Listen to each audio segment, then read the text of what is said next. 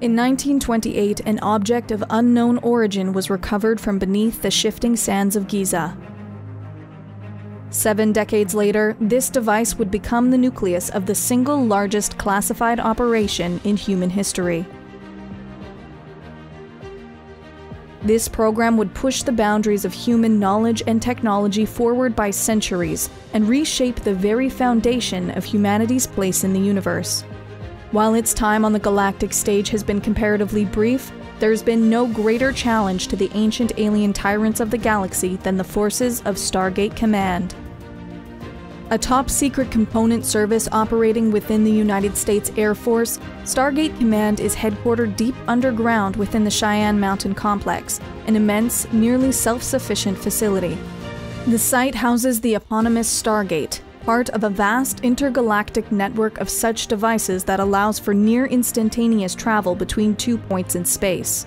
As Earth's primary means of accessing this network and the inherent risk of alien incursions or other hazards associated with gate travel, Cheyenne Mountain is one of the most heavily guarded sites on the planet, and the Stargate itself is shielded by a metallic iris when not in use. In addition to its facilities on Earth, the SGC also operates an ever-expanding network of bases across the galaxy. Such sites are responsible for a variety of scientific and military operations. These include providing quarantine centers to prevent Earth from being exposed to technological, biological, or chemical hazards, as well as advanced research centers where prototype technologies can be developed in secret. During times of extended conflict, such sites might also be used to stockpile equipment for use off-world, or to train and coordinate Allied forces. The most important off-world base is designated an Alpha Site, and expected to act as a contingency headquarters for the SGC if the Cheyenne Mountain Complex was compromised. In the event of a direct attack on Earth, the Alpha Site would also serve as an evacuation point for key personnel and a command post for any organized resistance. Command over the SGC and its facilities has traditionally fallen to a Major General within the UCAF, but as the Stargate program has expanded and become increasingly reliant on outside funding, the United Nations has pushed for heightened oversight via the International Oversight Advisory, or IOA. The IOA is often at odds with the SGC, leading to inconsistent leadership and, at times, conflicting goals. Nevertheless, the core of the Stargate program has remained relatively unchanged since its inception, focusing on missions of exploration intended to procure advanced technology and establish off-world alliances. To achieve this, Stargate Command relies extensively on SG teams, small elite units who are routinely deployed across the galaxy. The majority of these teams consist of members drawn from the US Armed Forces, namely the Air Force, although other nations of Earth, such as the Russian Federation, have begun to operate their own units. In rare instances, members of alien races have been granted membership into SG teams, often acting as local guides or experts. Often the sole point of contact between Stargate Command and new worlds and races, SG teams are expected to be proficient in a variety of fields and are often entrusted with the authority to execute far-reaching decisions with only limited or non-existent support. Several specialized SG teams also exist, focused around search and rescue, medical, diplomatic, scientific, or combat operations. SG teams are supplemented by sizable garrison forces located on most SGC bases and installations.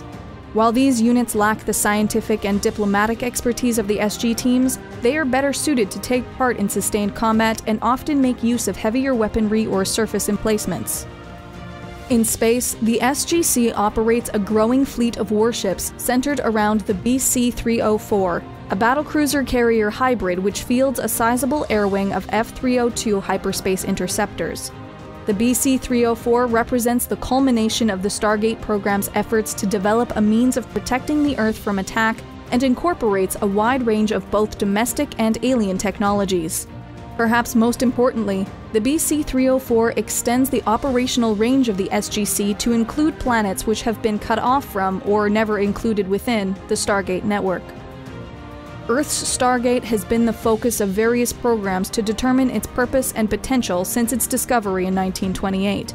But it was only in 1996 that the first true expedition through an activated gate was undertaken. This was in large part due to the efforts of Dr. Daniel Jackson, who was able to decipher the Stargate's unique dialing system and through it, activate a stable wormhole.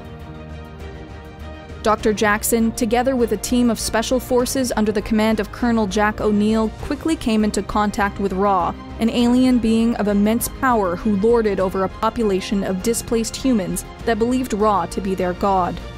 After destroying Ra aboard his ship with a nuclear device, the fledgling Stargate program was disbanded and the gate mothballed. Only a year later, however, it was discovered that Ra had been the supreme system lord of the vast goa'uld empire, and in the vacuum created by his death, rival system lords now vied for power. Seeking to protect Earth from this threat, the Stargate program was reactivated under the authority of the newly minted Stargate Command. The goa'uld possessed a formidable technological advantage, but having rarely encountered organized and sophisticated resistance, utilized weapons and tactics based on ceremony and intimidation rather than combat effectiveness. When confronted with the highly advanced military-industrial complex of the United States of America, the goa'uld were able to achieve only sporadic and short-lived victories. Amidst their conflict with the System Lords, Stargate Command had been rapidly exploring the galaxy utilizing an original roster of 9 SG units led by the flagship team SG-1.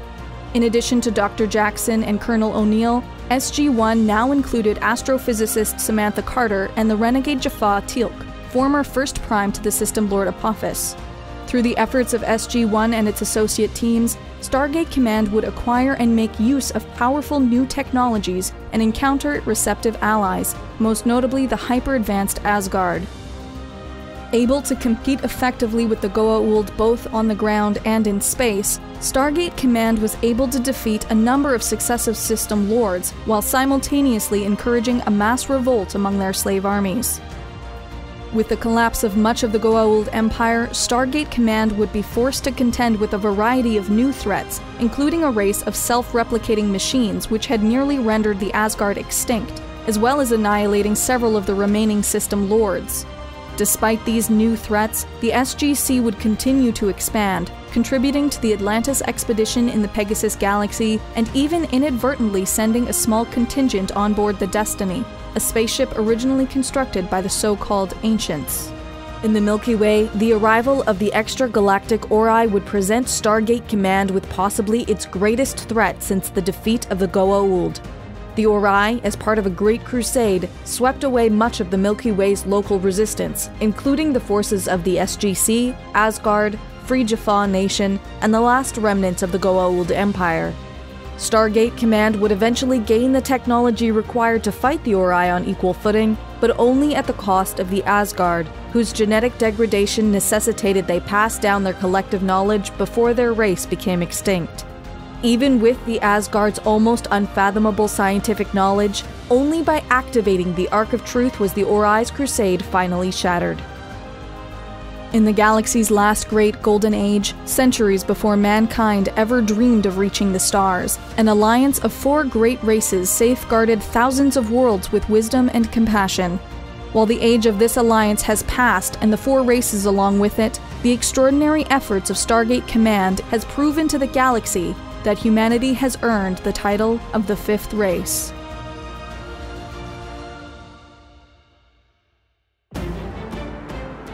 The Templin Institute investigates nations, organizations, and factions from alternate worlds and realities.